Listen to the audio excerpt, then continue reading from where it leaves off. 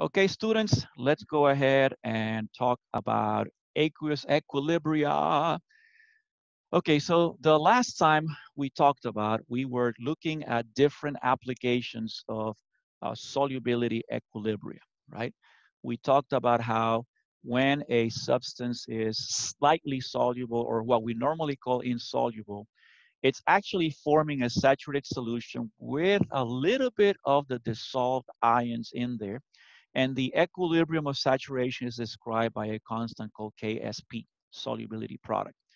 So we did several analyses. For example, we calculated, if I mix this with that, am I going to get a precipitation reaction? We also talked about if I add a precipitating reagent to this mixture, which ion is going to precipitate first? We also talked about how in some cases, you can modify the solubility either by adding another salt, a common ion, to decrease solubility, or in the case of substances that are susceptible to pH, we can increase the solubility by changing the pH, right? Uh, and then we were going to talk about other ways of increasing solubility, and that's where we ran out of time. So what I'm going to do is I'm going to bring us back here to where our PowerPoint was at. And this is where we left off last time, right? And hold on a second. I'm trying to get this thing to work, but nothing's working here. So here's an exercise I want us to do, all right? If we add 2.0 milliliters of 0.6 molar ammonia to 1 liter of 0.001 molar zinc nitrate, will a precipitate form? And I think I have a kind of like a copy of it over here. So what I'm going to do is I'm going to bring it over here to the side.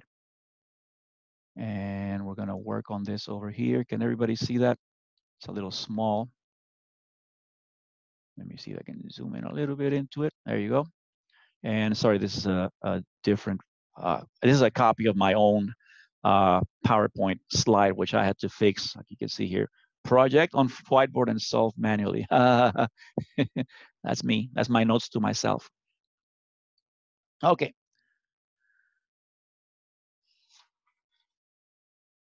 So here's the thing. What is it that we're looking for here? What does NH3 do when you put it in water? It's a base, right?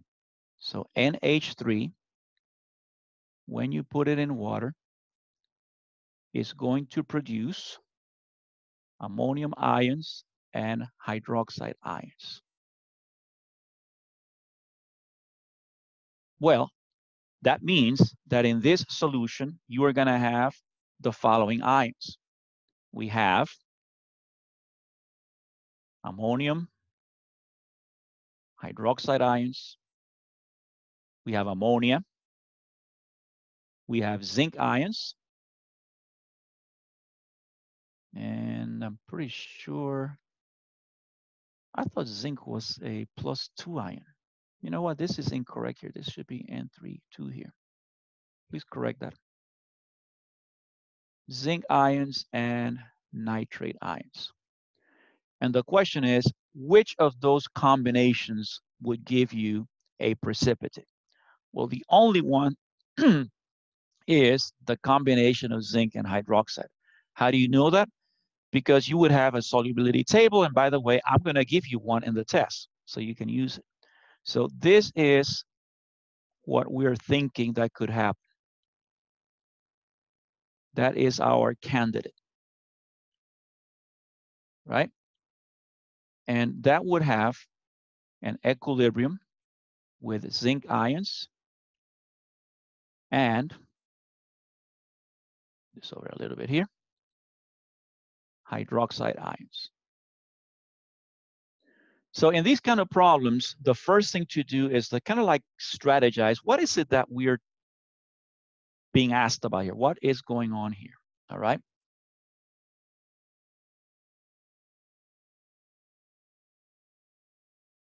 Okay, so one of the things we had to do is we had to find out what is the KSP for this equilibrium. So KSP would be concentration of zinc ions times the concentration of hydroxide ions squared, right? Because there's two of them here. And we had to look up that value somewhere. Now, in an exam, of course, they would give you what the KSP is. And I think what I have here is 3 times 10 to the negative 17. I don't know where that number came from. I must have copied it from somewhere, but that's what I have in here. So that means that in a saturated solution, in other words, in a solution where this compound begins to precipitate, the product of these concentrations has to be 3 times 10 to the negative 17. So the question is, if, let me scratch this out of here. Sorry, I guess I printed the wrong sheet here. If the concentration of zinc ions right now is 0.0010 molar, in other words, 1.00 times 10 to the minus 3 molar, what would be the concentration of hydroxide ions required? In other words, if this were a system where you have the perfectly saturated solution, there's a molarity of OH minus that keeps it in there. Anything beyond that will precipitate. So we're going to find out what's the threshold.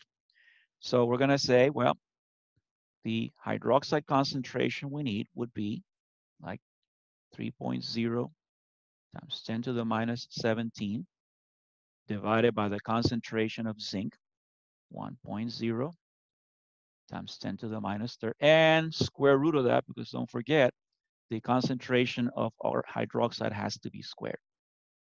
All right. So if we solve that, it comes up to, I don't have my calculator with me, but 1.7. I had to look it up. I left it upstairs, sorry. Times 10 to the minus 7 molar.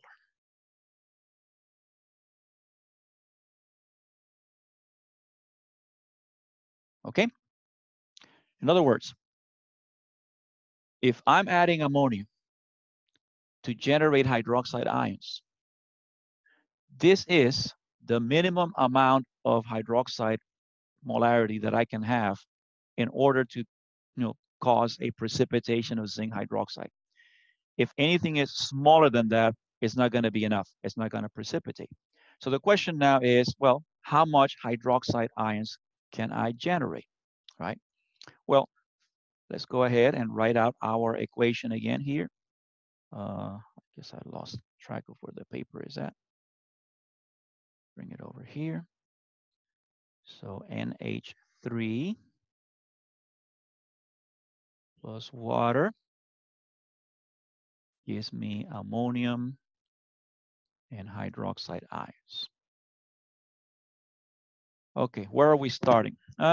Careful, because we have seriously diluted the ammonia, right? Let me move this over here. Man, I had it all so neatly set up upstairs, and now I gotta swindle out. Okay, what is the molarity of the ammonia? Well, remember, we added 2.0 milliliters of a solution that was 0.60 molar. Put a line here. And we diluted into 1 liter. I mean, technically, it would be 1.002 liters, but I mean, it's basically 1 liter. Okay, so we have to calculate what that is, and it comes up to be about 1.2 times 10 to the minus 3 molar, or 1.2 millimolar. And of course, we start our ice table with nothing here. Now we're going to see how much of it changes. Okay, let's do this. Let's say, since this is a base, we're going to use a letter Z here, right? And that means that at equilibrium, we're going to have 1.2 times 10 to the minus 3 minus Z. And then we'll have Z molar in all of these guys. The standardized table, right? So KB would be C squared over 1.2 times 10 to the minus 3 minus Z. We're going to approximate this because we assume that ammonia being such a weak base and being so low in concentration right now, this is probably not going to be very significant. We can check it later if we want. So we'll say this is approximately Z squared over 1.2 times 10 to the minus 3 molar. And we got to look this up. The value of the KB of ammonia is 1.8 times 10 to the negative 5.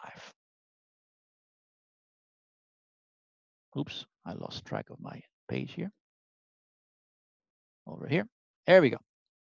So the value of the Z would be square root of 1.8 times 10 to the minus 5 times 1.2 times 10 to the minus 3. And close the parenthesis. Again, I don't have my calculator, so I'm going to copy what I have here. What I have here is roughly about 1.5 times 10 to the negative 4. And don't forget, Z is the concentration of hydroxide ions in here, right? So this is equal to,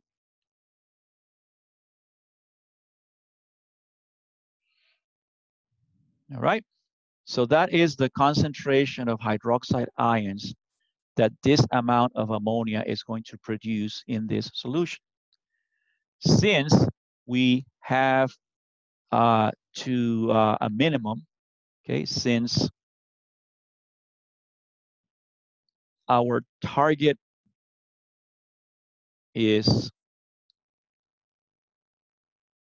1.7 times 10 to the negative 7 molar, and this number is much bigger, that means that, oops, yes, zinc hydroxide will precipitate. So this is an exercise that is somewhat similar to some of the things we've done before, right? Where you are given a system and it's not explicit as to what is it that you're looking for. So you had to kind of like build the strategy and kind of understand what's going on. So in this case, we had to understand, number one, what is the purpose of the ammonia? To produce hydroxide ions. What is the potential precipitate? We had to figure out which of these combinations would give me a potential precipitate. We landed on zinc hydroxide. And now the question was, well, how much hydroxide do I need in order to surpass the concentrations that are present in a saturated solution so that I'll be quote unquote super saturated and therefore I'll have a precipitate. From there on out, it was a matter of building our ice table and finding out if enough hydroxide ions were being supplied. Okay. So once more, that is a typical exercise that you probably will not see in the exam. Don't worry about it, but it's something you should be able to carry out, okay? Let me leave you there for a few more seconds. And again, I'm sorry, I can't seem to be able to, you know what, let me just Let me just zoom out of here. There we go. There you can see the whole thing in all its glory. Over my next nice Mexican table here. And I will have this scanned and it'll be available with the video when you download it. And hopefully I'll be able to join the first part of the session with this one. I have some limited, video editing software, but I think I can merge, kind of like splice those two together. Okay? Let me know if there's any questions about this exercise. Cool. Okay, let us go to the next step in our progression here. All right. Last time we saw that it is feasible to change the solubility of an insoluble compound if one of the ions is susceptible to the pH. Well, it turns out, and this is something you have already seen in our labs, it turns out that many of our compounds actually are able to be solubilized because the cations are capable of forming what is called a complex ion. All right. So a complex ion is an ion that contains a central metal cation that is bonded to one or more molecules or ions. Now, the nature of this type of bonding is something we'll study in our last topic of the semester. But essentially what it is a Lewis acid-base reaction where the metal cation acts as the Lewis acid that accepts electrons. And then these other molecules or ions provide the electrons in the form of what's called a Lewis base. For example, the cobalt 2 ion, if you put it in a solution that has enough chloride ions, can form a cobalt chloride complex that is soluble. This is an equilibrium system, and what you can see is that if you have just simply cobalt, let's say cobalt nitrate in water, you have a slightly pink solution, and I don't know if you can see the color there on your screen, but this is a slightly pink solution. And if I add HCl, in other words, if I provide chloride ions, I end up with a solution that is blue. This is the solution that has the cobalt chloride complex. Notice that actually the aqueous cobalt 2 ion also exists in the form of a complex. There are 6 water molecules connected to that cobalt central atom. But again, we don't typically write that out. We just write it the way it's in that equation that I just showed you here. Now, this is going to have an equilibrium constant, and we're going to call it the formation or stability constant, Kf. And of course, the constant would be products over reactants. And as you can see here, the expression once more tells you the relative ratio of the complex to the component ions that are used to make it. What's interesting about these types of formation constants is that typically they have fairly large values, all right? As that value increases, what's going to happen is, of course, you have a more stable complex. In other words, the equilibrium would be shifted more towards the right side. In other words, towards the product, which is the complex ion. As I was saying, these complexes have very high values. You can look at this table here, and you can see where they all range in the times 10 to the positive exponents.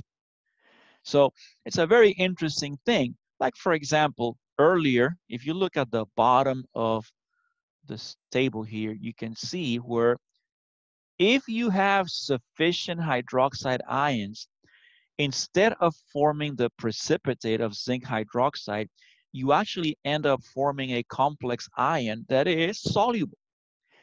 In your experiments that you did earlier in the semester, both physically in lab and now the virtual ones, you have seen how we use the formation of these complex ions to take a precipitate of a cation and then resolubilize that cation and therefore separate it from other ones.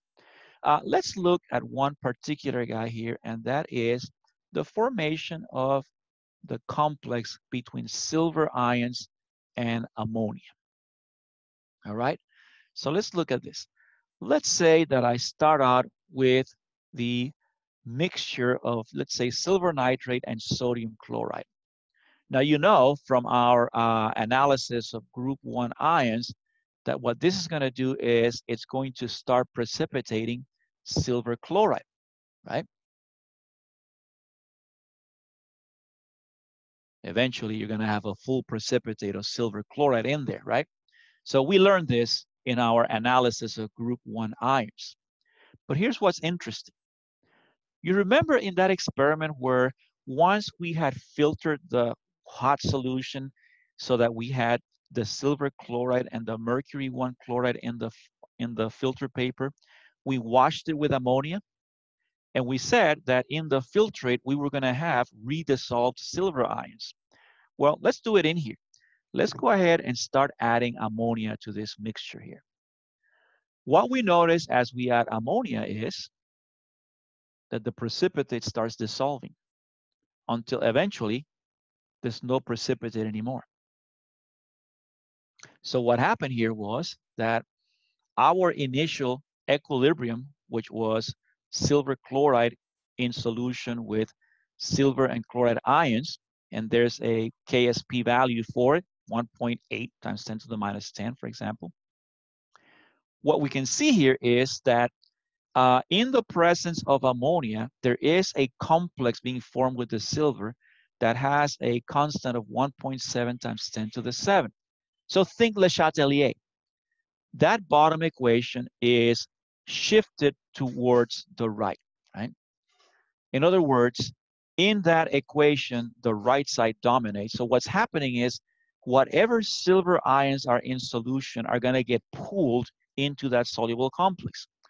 As silver ions are pulled from that bottom equilibrium, Le Chatelier says that therefore the concentration of silver ions in the top equilibrium is dropping. And by Le Chatelier, that means that that top equation is now starting to shift towards the right. In other words, towards the soluble ions. All right. Okay, so that's how it works. So we can see therefore that if we have a precipitate of a particular cation, we may be able to find a agent that it will form a complex with, and we can resolubilize that ion from that precipitate. So let's go ahead and do this exercise here. So we have here 4 different compounds, all right? And I'm going to test them against cadmium sulfide, all right? So cadmium sulfide is one of those sulfides that we precipitate either in the analysis of group 2 or group 3 ions. So the question now is, if I were to add, let's say, lithium nitrate, will it increase the solubility of cadmium sulfide? So the question I'm asking essentially is, will the nitrate ion that I'm bringing in form a complex with the cadmium ion? Okay, let's look at, oops, sorry. Where is the table that I had? Oh, I guess it didn't update. Sorry about that. What you would have to do is, I'm going to come back here briefly. Hold on a second, please. Let me, gosh, this is embarrassing. I had set this up so you could see that table. Tell you what I'm going to do here is, let's do this. Well, I guess my PowerPoint did not properly update.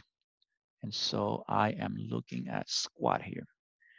Anyway, what you're going to do is you're going to go back. I'm going to very quickly scan back. Okay, quickly come back here. Oops, sorry.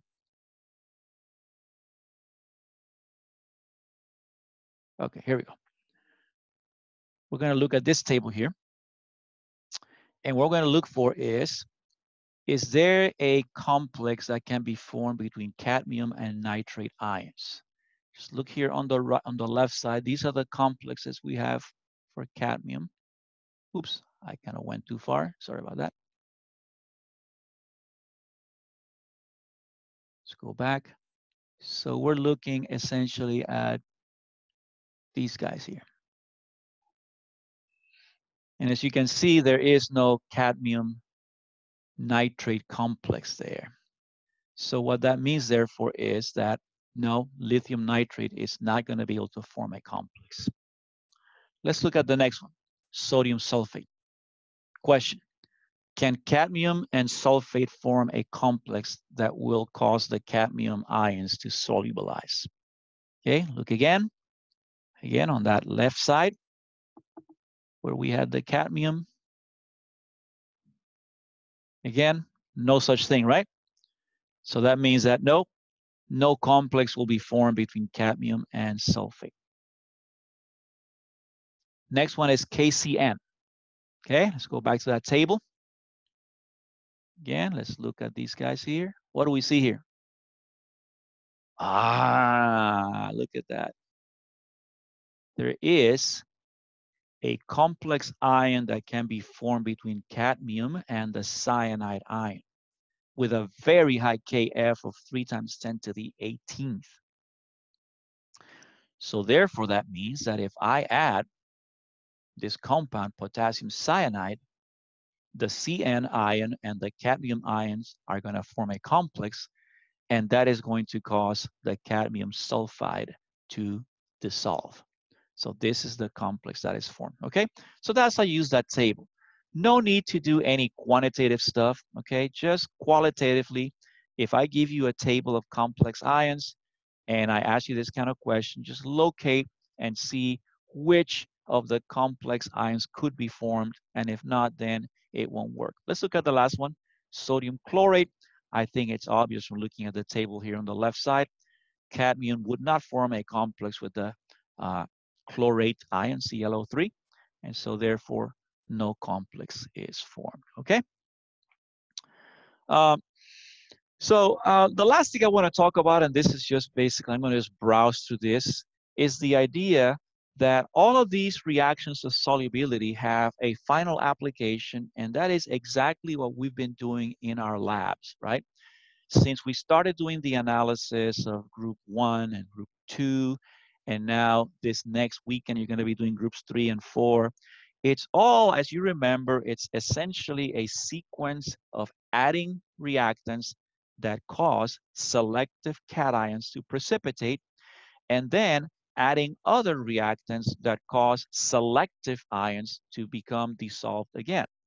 And that is essentially, I'm going to skip that part there about the hydroxides, and that is what we call qualitative analysis. So let's say I start out with a mixture of cations A, B, and C here on the test tube on the left, and then I add a reagent that precipitates only cation A, all right? So cation A has now gone to the bottom of this. I centrifuge, I decant the liquid, and now I'm left with cations B and C right in the middle test tube in there. Now I add a second precipitating agent, and this one will precipitate exclusively B. And so I end up with a fourth test tube that has the B precipitated and the C remaining in solution. If I decant that liquid, I now have C. So I have sequentially separated cations A, B, and C. And of course, what I use is I use this type of technique to separate the cations. Afterwards, I will do a conformation reaction, kind of like the ones that we've done in lab, okay? This is a schematic of something similar to what we have done. So let's say you were to start with an assembly with a mixture of all kinds of ions. Remember that we numbered these guys into groups 1, 2, 3, etc., right? Our first group was those that form insoluble chlorides when you add HCl, right? Then you have the group that precipitates as sulfides in acidic solution. That's the group 2. Then the ones that form sulfides in basic solution. And then here they have a different format. They use precipitation of phosphates for group 4. We're not going to use that. We're going to be using carbonate as the precipitating agent. So that is the activity you're going to be doing this week. Okay. All right. So I think that's pretty much as far as I'll go. There are some ions, I don't know if you noticed there, the alkali metals. that really do not precipitate with anything. So essentially, you had to look for other tests. And some of you might remember in Chem 1A, we did the flame tests.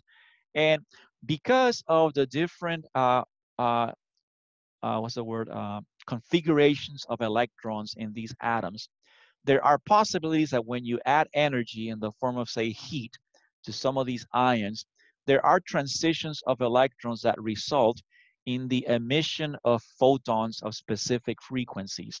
In other words, different colors. So for example, lithium, if you expose it to a flame, will produce a red flame.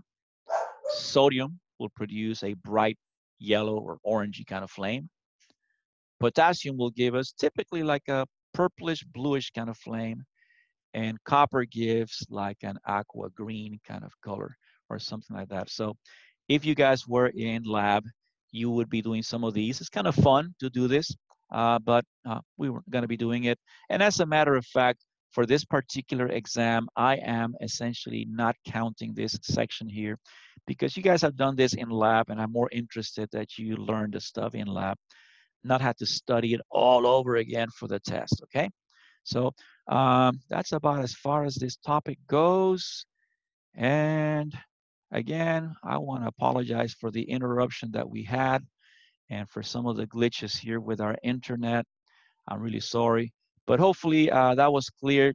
Just rest assured that pretty much everything that we talked about in this lecture right now is not going to be included in the exam other than qualitatively remembering that one way that you can increase the solubility of an ionic compound is by throwing in a compound that has a molecule or ion that can form a complex, and that helps solubilize the cation in question. All right? Okay. Okay, that was stressful enough, but here we go. Okay, let me know if there's any questions about the topic itself. We're going to take a break now, and then after that, we're going to come back and just basically have a brief review of the for the exam, and hopefully I can find those missing files that I said I was going to show you. Okay, so let me know, are there any questions, either in the chat room or just raise your hand or unmute your microphone and ask me. Okay.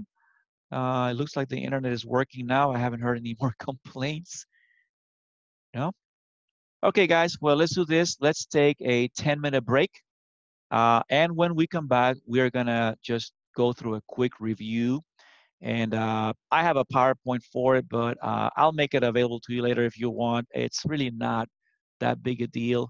I would prefer if you guys just don't have that PowerPoint with you, but I guess some of you guys are obsessive about these kind of things. So I will make it available later, okay? So here we go. We are going to essentially stop our recording now.